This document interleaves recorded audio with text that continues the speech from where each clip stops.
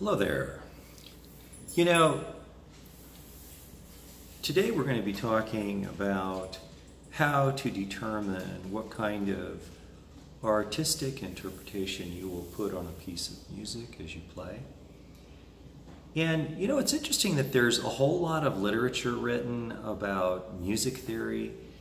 There's a lot of information out there about the history of music, all kinds of forms of musicology, but not that much on artistic interpretation.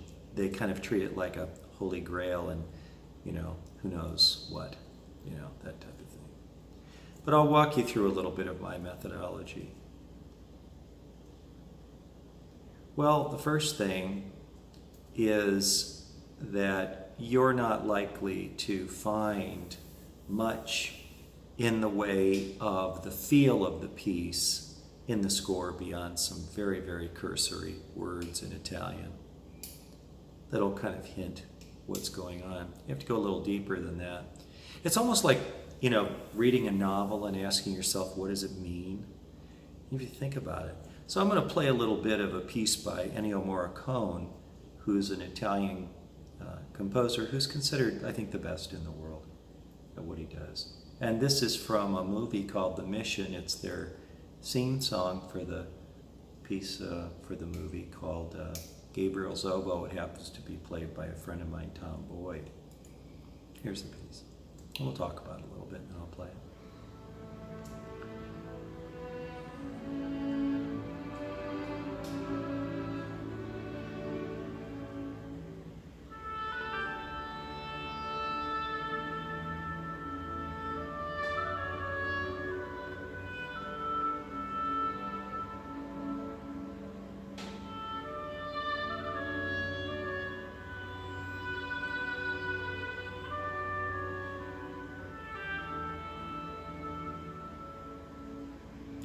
It's enough to get a start here.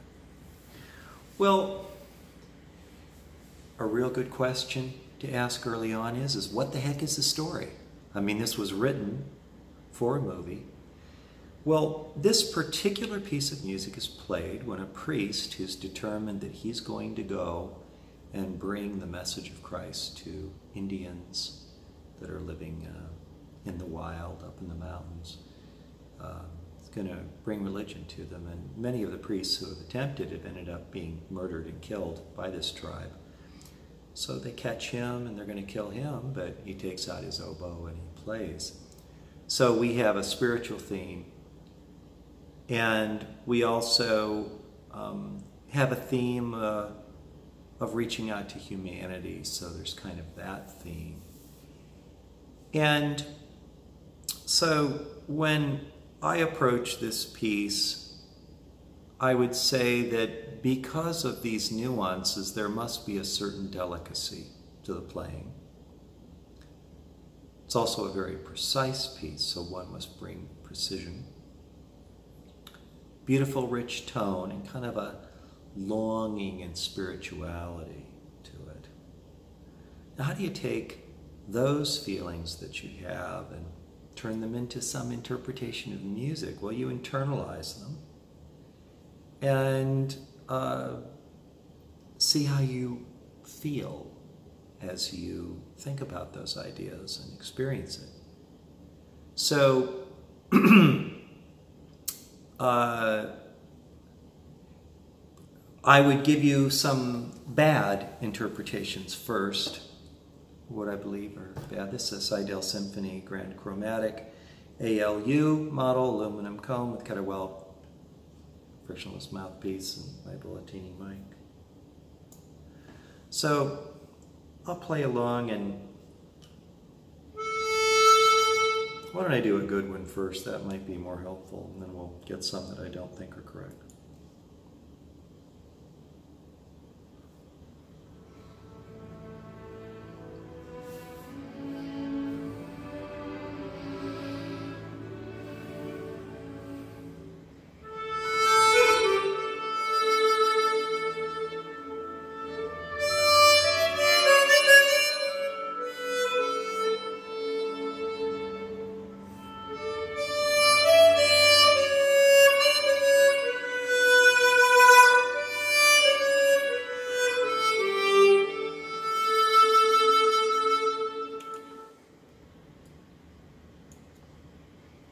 Now that one was this.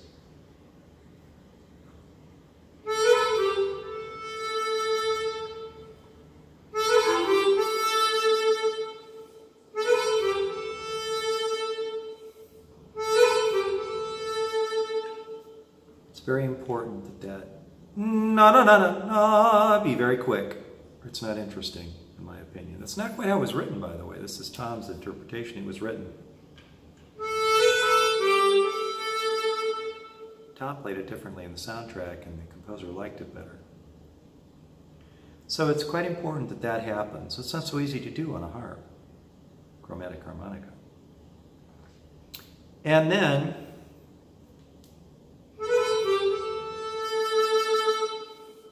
it's like an introduction. There's something coming, you know.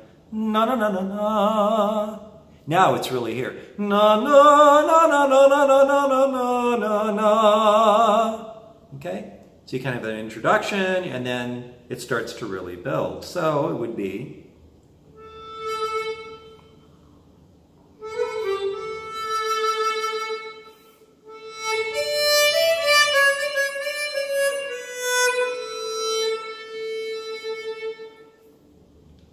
And then you know something else is coming, so you feel it. So let's hit the music again.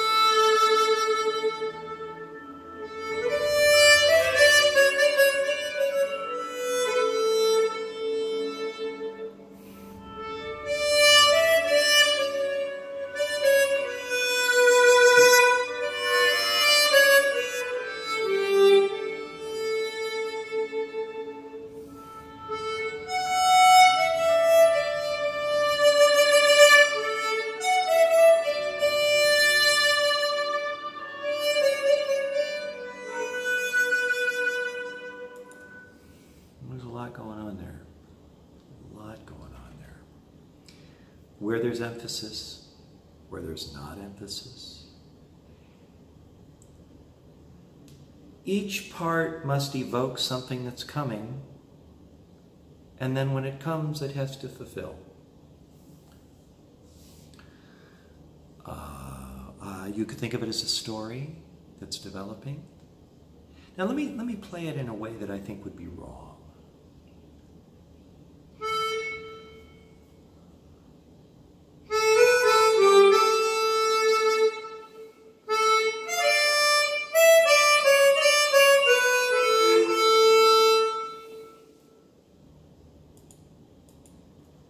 This is bad.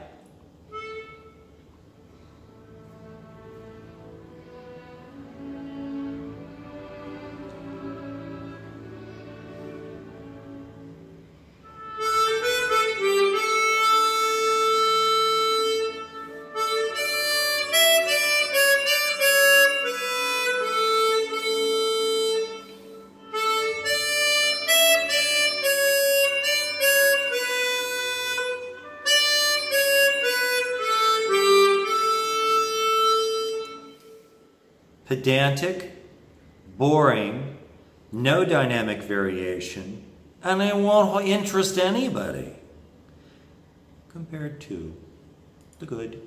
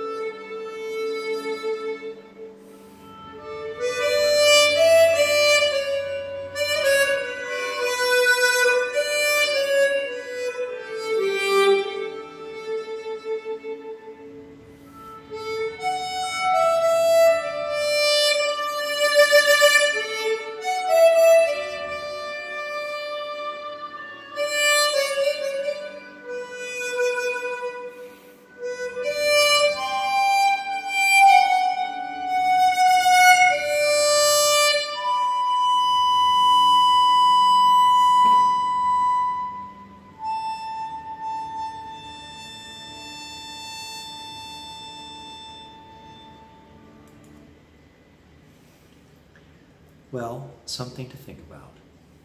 Artistic interpretation. Hope you enjoyed this.